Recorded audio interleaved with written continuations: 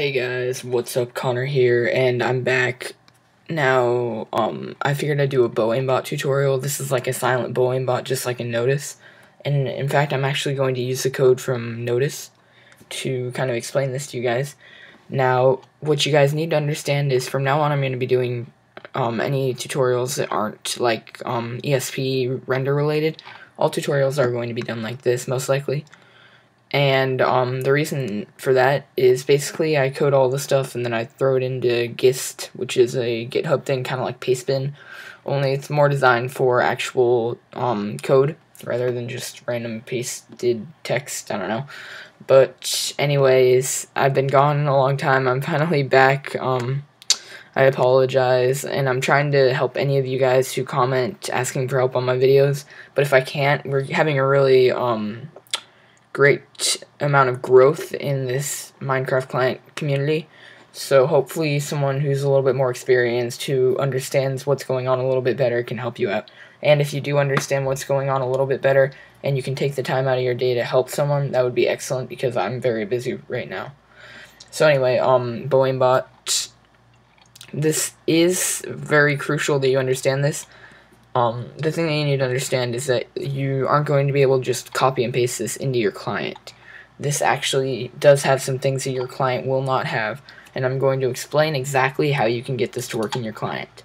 However, if you just try to copy and paste this and then comment down below, I'm going to not respond, and I'm going to make sure no one else responds, because you have to listen and you cannot just copy and paste this into your client.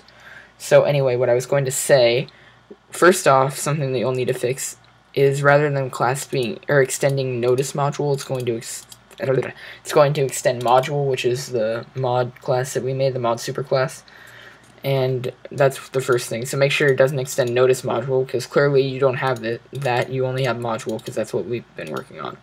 So as we go down, as you can see, I don't have any imports in here, so you're gonna have to import all the external classes that you're accessing. Also, I don't really remember, it's been so long since I've worked with the actual tutorial client and I actually got rid of it.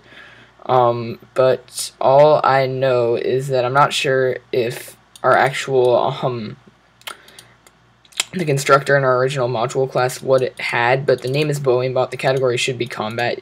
You guys can probably figure that out, and if you can't, then you probably shouldn't really be at this point anyway, and you probably have a lot of stuff that's broken in your client.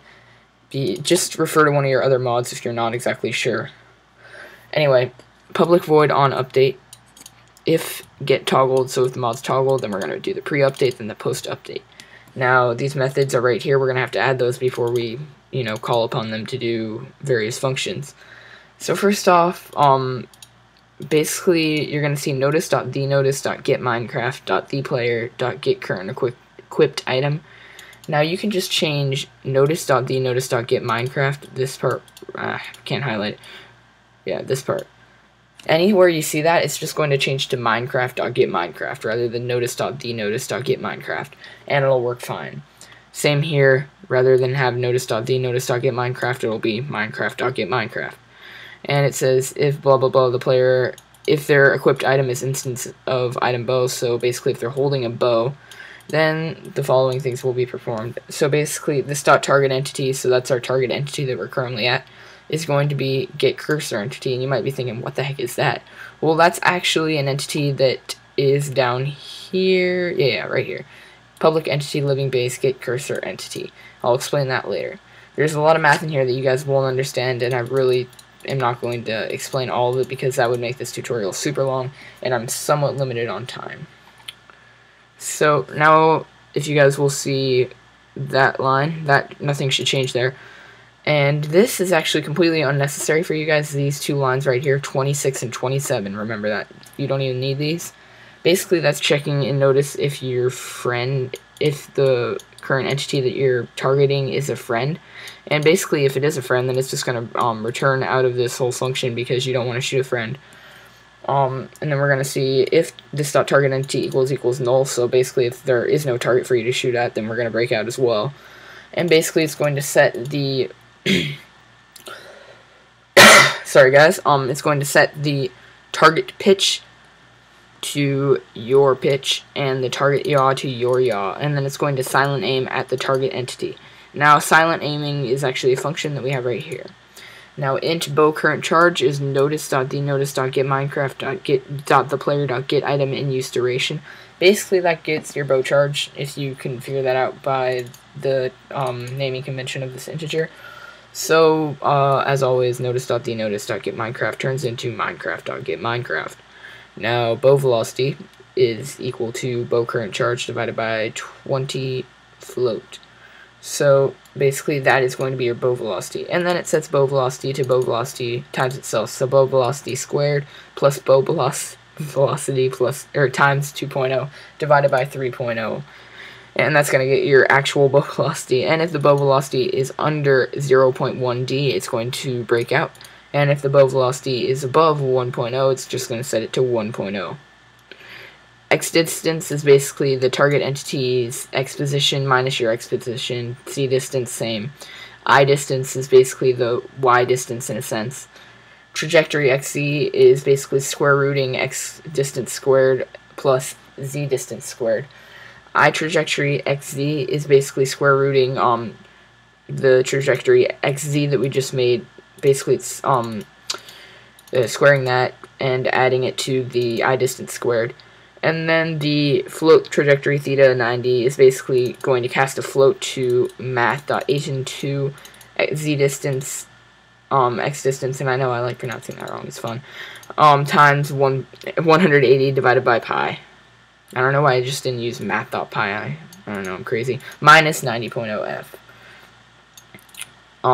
Bow trajectory is minus get trajectory angle solution law float blah blah blah blah blah blah blah blah blah blah. I am very limited on time, I apologize. And a majority of this actually was originally Arrow's code. He coded Flare. However, some of it was broken, so it had to be fixed, and that was basically what I did. And by some of it, I mean basically the base for the, I don't know, basically the basis of the whole code, but it was a good start, a good kind of building block in a sense. So basically after that, you're going to set the pitch to the bow trajectory. So basically what that's doing is it's setting your pitch to, which is, if you're not sure what pitch is, it's side-to-side rotation, in a sense, like rotation pitch, and yaw is up and down, and it's setting it to your trajectory theta, and look up geometry fun. Okay, public entity living base get cursor entity, we actually referenced this a little bit earlier. Basically, we're getting an instance of an entity living base that will eventually return as our cursor entity, and double distanced entity is 1000d. Now, basically, it's going to go through all of the entities in the world. It's an iterator, and basically it's iterating through all the entities in the world. And the object current object is basically entity iterator.next. That's another way of essentially doing for module, and then the module list. It's the same thing, just a little bit different way using the for loop. Now, if current object is instance of an entity, then all this fun stuff is going to happen. If it's not an entity, then it really shouldn't be targeted. For example, like a block, or I'm not sure if a block is considered a loaded entity, but I think it is. I'm not really sure. I don't go into that kind of stuff. But nonetheless, we want to make sure it's an entity, otherwise it shouldn't be shot. And basically, we're getting the target entity, and we're casting entity to the current object, because it actually is an object, not an entity, so we need to become an entity, so we do that, blah, blah, blah, blah, blah. So, after that, we are going to say if the target entity isn't an entity living base, so basically if it's not a living entity, and if the target entity, that's or if you didn't know that, or if the target entity is the player, because we don't want to shoot ourselves, that would be like suicide, then we're just going to continue, and the continue keyword, I don't know what you want to call it, basically, rather than breaking out of the loop entirely, it just continues on to the next object in the loop. Now, if the get distance to entity, so if the entity is more than 140 blocks away, or if the entity can't be seen, or if the basically if it's dead, so you don't shoot it twice because you might shoot a dying entity, then it's going to continue. That's basically to prevent that. And if the entity is null at this point, then it's going to set it equal to that target entity that we were just messing with. And basically this is the same stuff we were working with before, except it's almost reversed in a sense. Rather than having it be determining how we should set our angle, It's basically determining what angle this entity's at and whether or not it would be an acceptable target. And basically what we're getting here is a bunch of different angle stuff, and we just want to make sure this is an acceptable target. That's what most of these checks are doing. I'll just sum it up at that. And before we were looking at this get trajectory angle solution low, and basically we have a velocity increment, and we are square rooting the bow velocity. As you can see, there are several parameters. We are actually we're